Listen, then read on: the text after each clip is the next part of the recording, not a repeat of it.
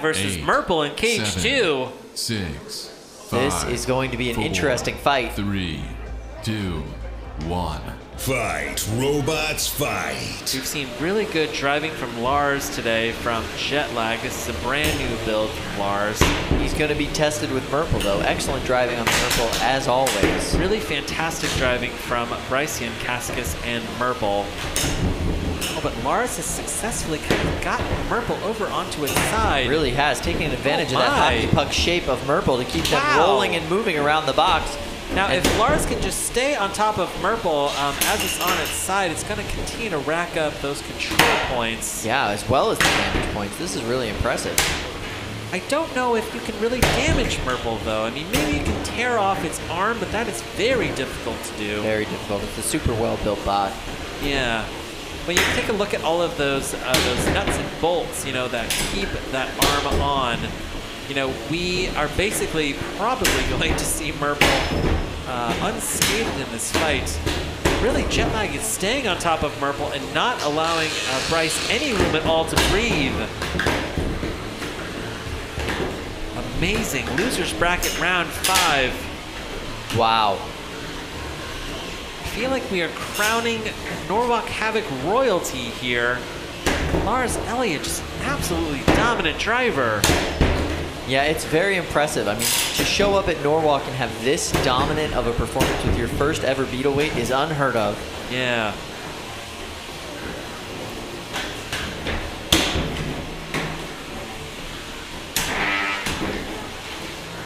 Wow. So we just heard from Lindsay. Apparently when he showed up yesterday, he was already ready to go. I believe that Lars was the first robot to pass safety yesterday. I feel like it opened at 5 and he was there at 5:01. Just ready. And he ended up staying around until 10 o'clock so we could see every single robot that came in early. Now, Lars and his family were pitted next to the Yankaskas family. Oh, what a great crew to be pitted next to. That's awesome. Yeah, yeah, but you can see that dedication from the builder. Yeah. 50 seconds left here in this fight. I'm also hearing they're really nice people and they hand out candy to everyone. And it's not even Halloween anymore. You gotta love that. All right, 30 seconds left here in this fight. Lars has really just shown some incredible aggression and control here. Murple showing his resiliency as always with this onslaught, still all the way functional. Weapons still working, wheels still working, all good. Murple was one of my favorites to qualify for December, and Lars may be sending Bryce home to Indiana early. That's right. 10 seconds left.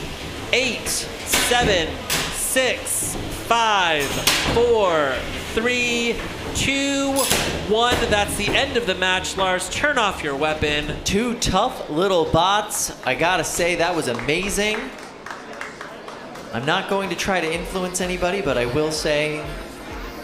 Go Murple, win. Nice. All right.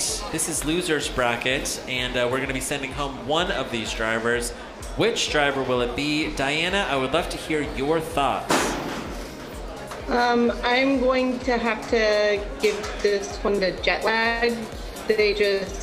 They never let up on Murple, and Murple was never really able to get a good lift on Jetlag. So it was a well-driven match, but I'm going to have to go to Jetlag. All right. We've got 1 vote for Jetlag. How about you, Don? Your thoughts? Yeah, I'm going to go Jetlag. He did everything he was supposed to do. Just stayed on him, didn't let him breathe, and stayed on the gas. All right, we've got 2 votes for Jetlag. Jack, will this be a unanimous judge's decision? Yeah, it will. All right, we've got